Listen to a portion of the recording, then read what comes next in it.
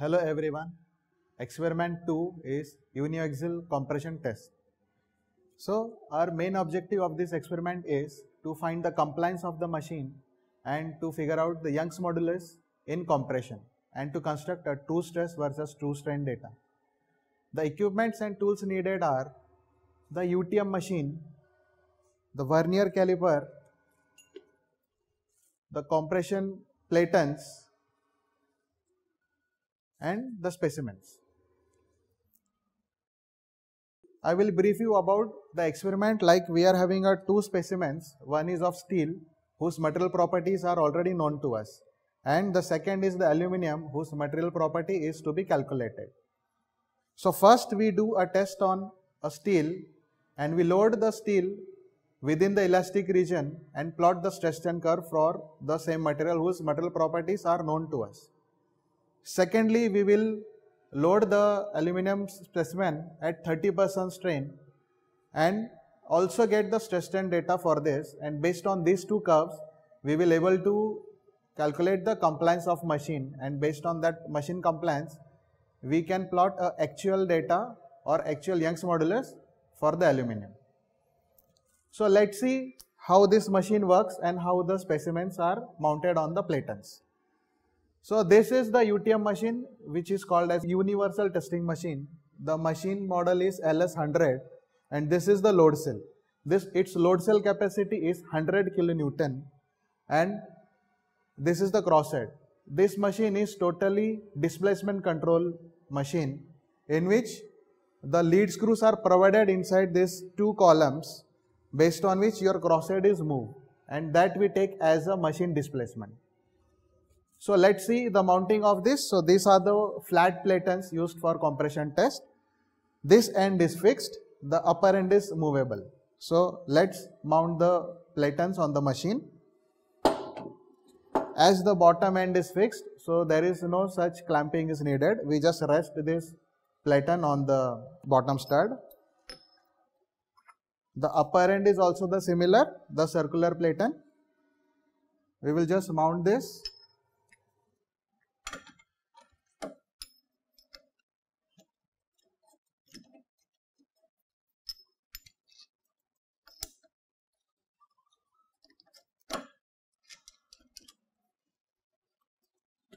Yes, so your fixtures are mounted easily on this,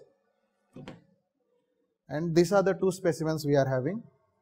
So first let's mount the steel specimen between the two platens. So before mounting we need to apply a grease on the specimen. So it is how we are applying a grease.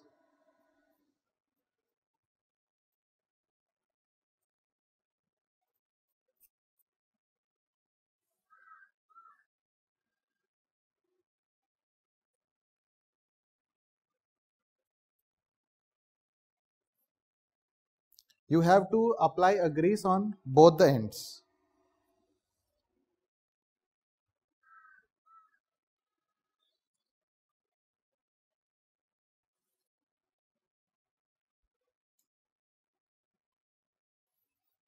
Yes, so after applying the grip, you can mount this specimen at the center of the platen.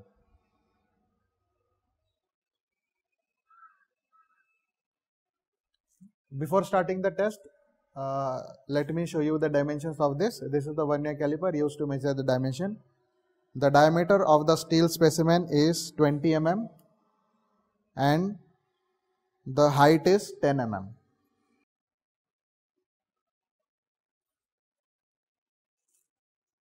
This is the console given by the company to control the machine movement. So we call this as a jogging. This will jog or move the crosshead up. This will move the crosshead down. So we will take this top platen towards the specimen and we will put in the position like it is just touching the specimen and not applying any load before starting. I will move this crosshead down. You can see here, like this is the crosshead and this is the load cell. While loading, it will sense the load and it is transferred to the software. This crossroad movement is happening by the lead screws given in this columns.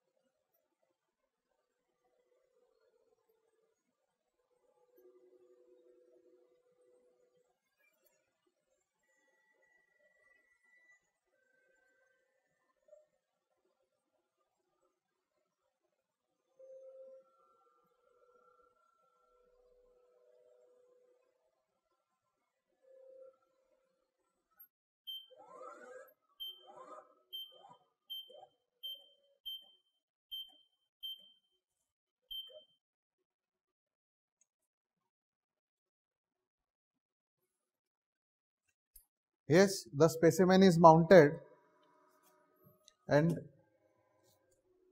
let's see the software to operate the machine. Okay, so this is the software provided by the company. The company is Lloyd Instruments. The software name is Nexigen Plus. So here we can edit the test. We can select as we are doing the compression test, I can select the direction compression and the speed as 1 mm per minute. And as I told you, this steel specimen should be loaded up to the elastic limit. So I will restrict the load limit as 40 kilonewton. So once that machine reaches to 40 kilonewton, it automatically gets stopped, and up to that load, the data will get saved.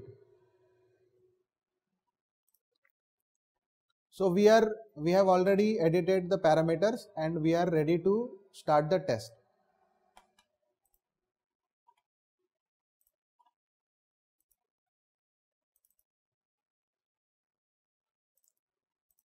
Here we can see this is the console which shows the value of load and the displacement. Now it is showing some value 672 Newton, 182 mm. So before starting any test, we need to tear all these values. So I am tearing these values and making it to 0. Yes, so both the values become 0, and at this position we can start the test. So I am starting the test now.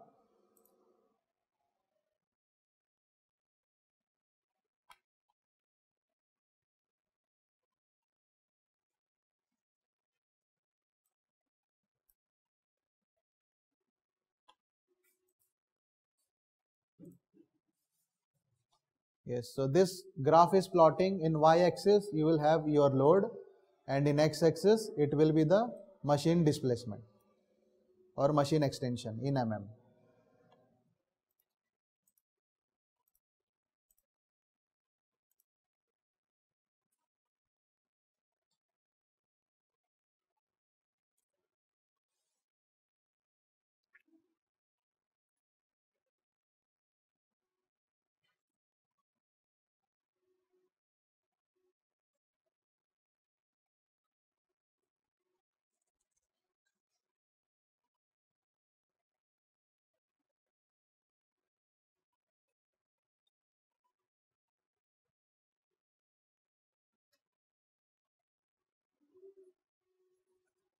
The machine has already stopped as it reaches to 40 kilonewton, and this data can be saved and sent to you.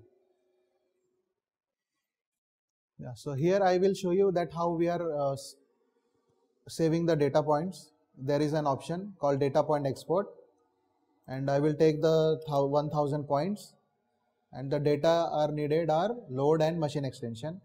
Export to file. So desktop I can save as ME218.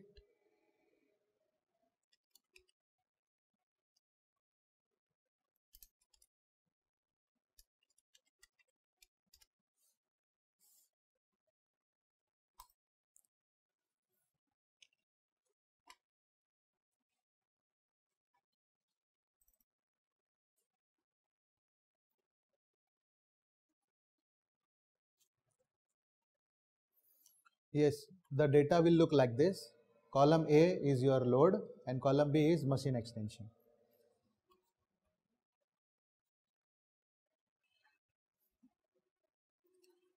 Yes, so we have done with the steel specimen. So I will remove the specimen out.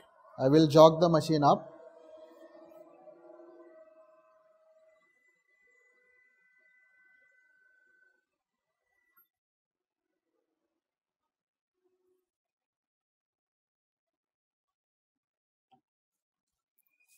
So after steel specimen, we can load our aluminum specimen between these two platens.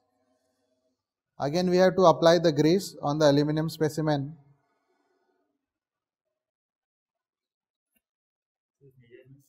On both the sides.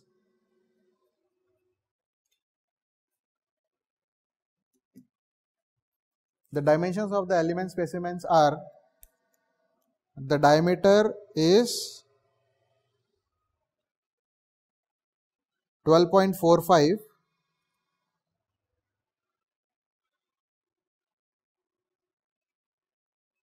and the length is, or height is 19.02.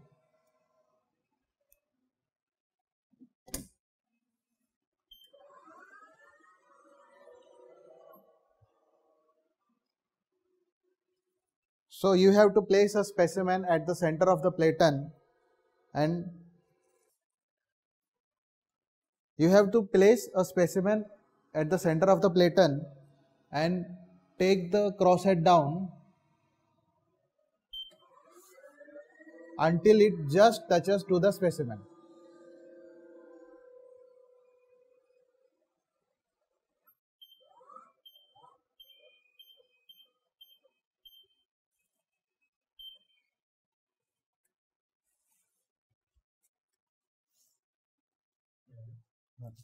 So let's edit the parameters for the aluminum specimen.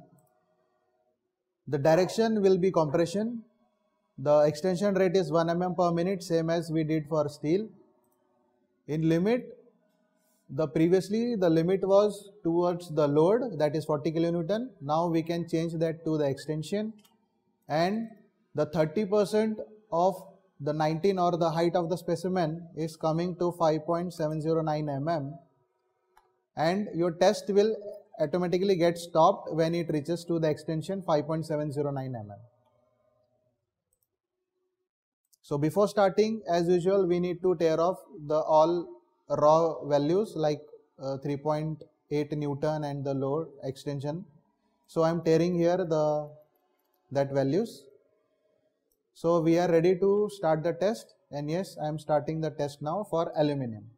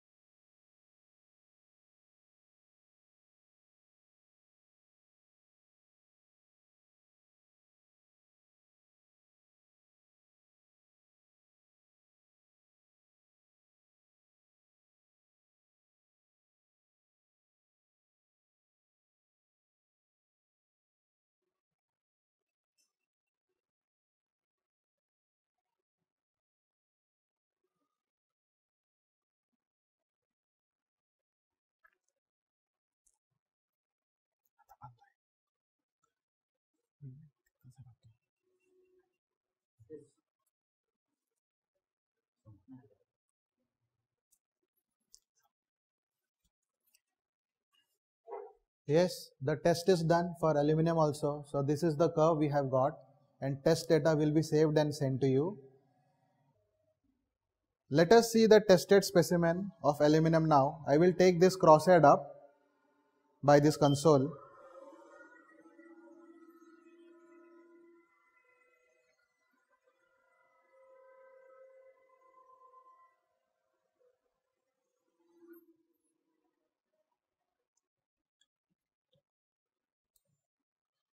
You can see this specimen, like how it has compressed and the shape has got changed. So I hope you come to know the comparison between these two specimens and to figure out the compliance of the machine. Basically, your specimen will be lying over here at this location, but the load or the displacement are coming. It has to come over this load cell, this screws, these platens, and then it will come to the specimen. So these are the specimens we have tested to measure the compliance of the machine. This is the steel specimen which doesn't have any deformation, but in the aluminum you can see clearly the deformation has occurred. This is the method we are using to measure the compliance of the machine. Thank you.